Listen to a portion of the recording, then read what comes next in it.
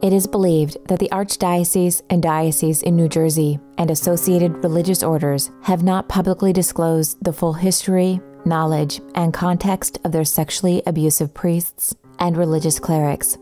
The following assignment history of Father Ruben Abaya was compiled from publicly available sources, claims made by survivors to the diocese and religious orders responsible for the offenders, and legal settlements made as a result of claims for sexual abuse.